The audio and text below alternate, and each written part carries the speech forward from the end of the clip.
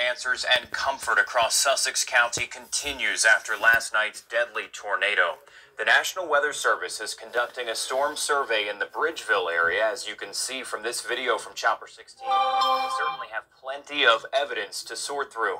We're still waiting to hear the exact EF rating of that tornado. We were told that the National Weather Service would be coming out with that sometime today. They tell us that the crew that was on the ground in Delaware is on their way back to the National Weather Service office in Philadelphia. Weather Service saying the last deadly tornado in Delaware was about 40 years ago on July 21st, 1983. And to see the damage from the air gives you a unique vantage point of just how destructive the tornado was. Chopper 16 shows us some of the hardest hit areas.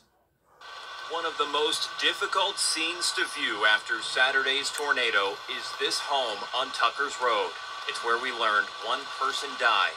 You can see not just the home, but much of the property, including trees and outbuildings, were leveled.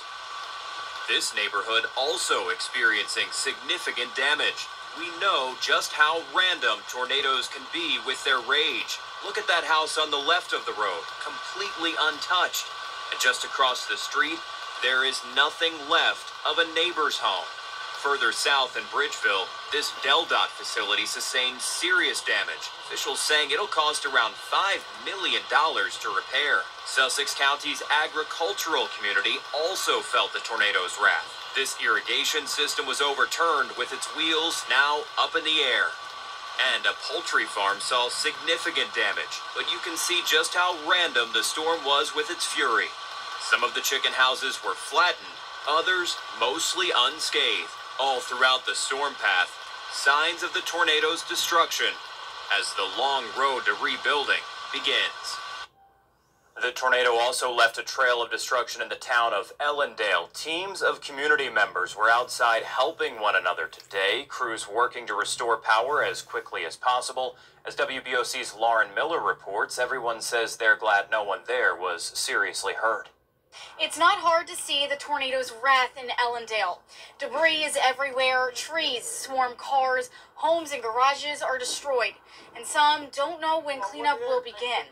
That's going to start when they get whoever they have out here, because it's all their debris, and we're just leaving it sit there for right now so they can actually see what actually happened and where it went.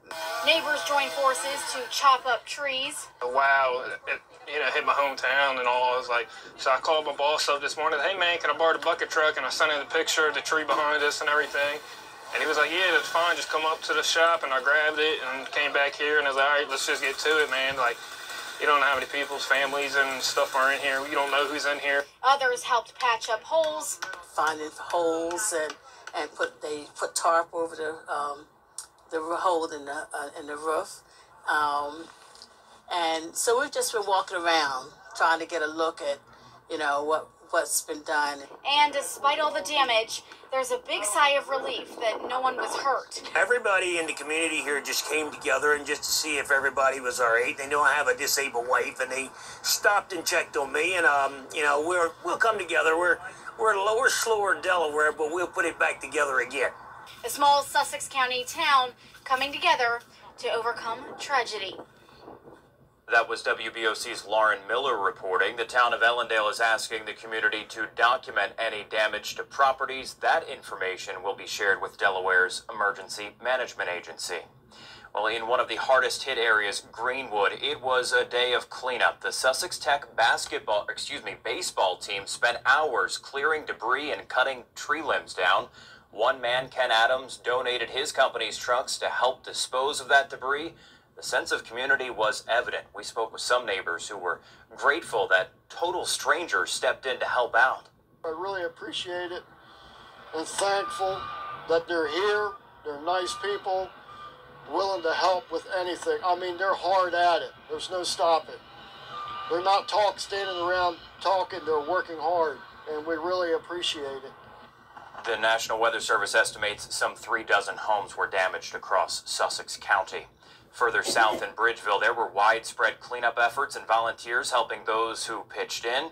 The day started with about 150 volunteers heading out at 7:30 in the morning. It wasn't just the chainsaws and trucks that were out to help at the Frozen Farmer.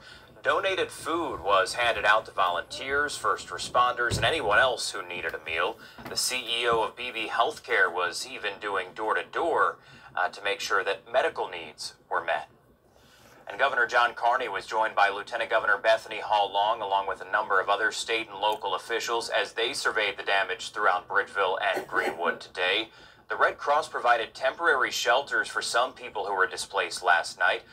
Government officials now working to evaluate whether they need to step in to provide more long-term temporary shelter. The governor also toured a DelDOT facility, as you see there, that suffered serious damage. Officials estimating that it will cost about $5 million to repair that facility.